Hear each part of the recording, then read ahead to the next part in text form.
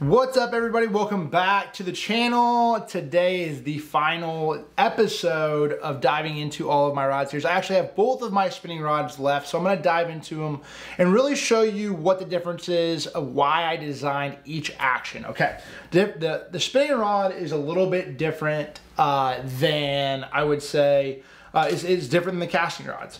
The big thing with this rod, this is actually the 7.2 medium heavy.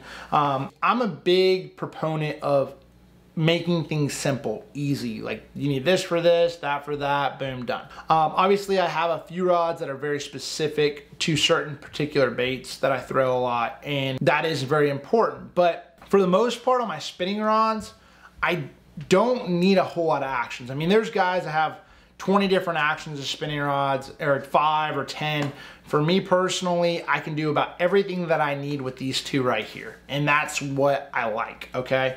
So as far as, you know, normally when you're throwing a spinning rod, you're using, or you're fishing a finesse tactics, or you're fishing lighter baits that you might not be able to do with you know, with a casting rod. Or the only other thing advantage of a spinning rod is being able to have like a little bit more direct connect, or being able to drop that bait down faster, like a drop shot. If I have a 1/2 ounce weight drop shot and I drop it down there to them, I'll use that spinning rod because I can get more line off of my reel when I'm dropping to them or pitching to them or whatever that is. It just seems to be a little bit, it's just a little bit better than a casting rod, and it does a better job at that. So diving into this rod, this is a 7.2 medium heavy. This is the rod I probably use the most in my series of spinning rods of the two. Reason for that is most of the time for me, I like a little bit heavier action. This is not a medium heavy action rod. This is a medium plus, okay? They call it a medium heavy because I wanted two rods that were basically medium action, but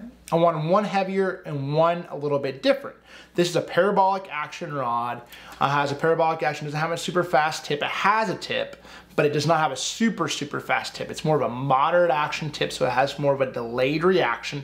And the other thing is it has enough backbone. So what do I throw on this rod right here? Okay, number one, your shaky heads, okay? So everybody who throws a shaky head, you really have to set that, reel down and set the hook.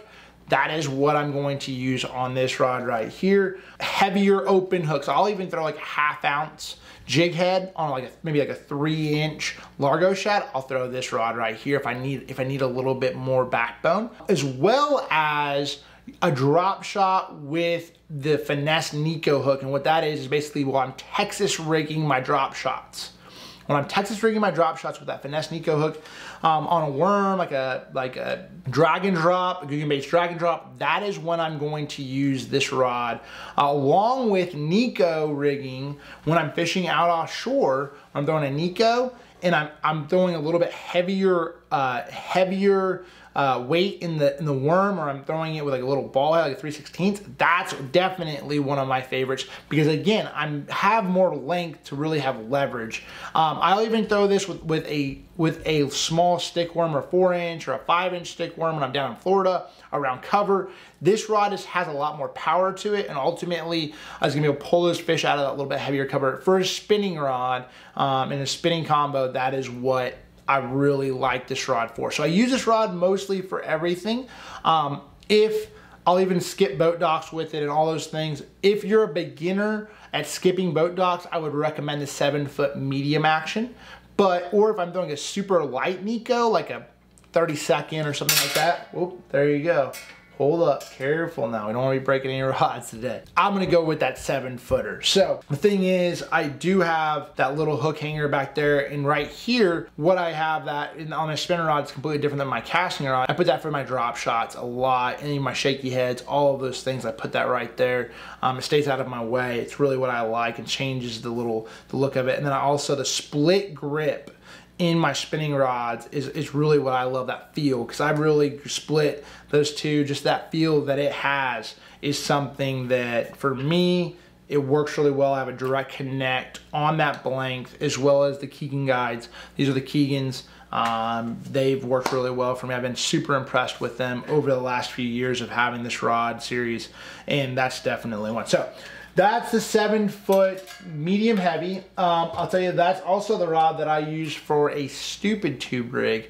Now, Brody knows a lot more about that, and Terry knows a lot more about that. But we'll dive into that later on in a tip video. I'm gonna have Brody actually film that one, so that'll be a little fun. He's gonna do it himself because he uses it a lot more than I do. That's what I like. He might like a 7-footer. He might like, I don't know. He's gonna have to tell you. But see, for me, I like a little bit heavier action pull into him. Now, this is the 7-foot medium action spinning rod. Same thing, you got that little hook, like that little hook keeper right there. The big difference in this rod and that rod is it has a super fast tip. This rod right here is really what my drop shot rod for nose hooking, okay? And what I mean by that is when I am nose hooking a drop shot, it is literally, if you look at the video that I have out, and I'll drop it in the description below, of drop shotting.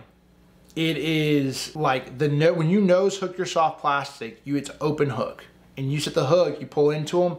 That's what I like. Okay, if I have a lighter gauge wire of the nose hook that I selected, that's when I'm going to go to the softer tip. You pull into them, zzz, you don't pull that hook out, it goes through, you're good to go. As well as throwing a little small hair jigs, little smaller swim baits, 1/4 ounce weights. When I don't have to drive the hook home, this is when I'm just pull setting, that is what I'm going to use this rod for. So basically anything that's open hook, that's not over a 1/4 ounce, that's when I'm gonna throw this. Now, I will throw a weightless, wacky worm setup on this right here, but it depends on how big a soft plastic that I'm wacky rigging. So if I'm throwing like a 6-inch lunker lug, I'm gonna throw this rod right here, my 7.2 medium heavy. If I'm throwing my, if I'm throwing like a lighter, smaller, slim shake worm, that's when I'm going to throw the 7-footer right here. So that is really the difference between the two. For me, the heavier stuff, you're up to 3/4 of an ounce, even like 3/4 ounce tubes, I'll use that 7.2 medium heavy. Where the lighter stuff, more finessey tactics, I'm using the 7-footer medium action. So that is the difference between the two. They both have a reason. They both have a purpose. That is why I designed them. So hopefully I've answered all your questions throughout all of these. If you guys have watched them all, thank you so much. If this is the first one you have watched, there's a full series of these rods and what I've talked about and why I use each action. So I'll try to drop a little link in the description below for that one as well. Ultimately, we really, truly appreciate all the support you guys give us day in and day out. We're on our way to 1 million.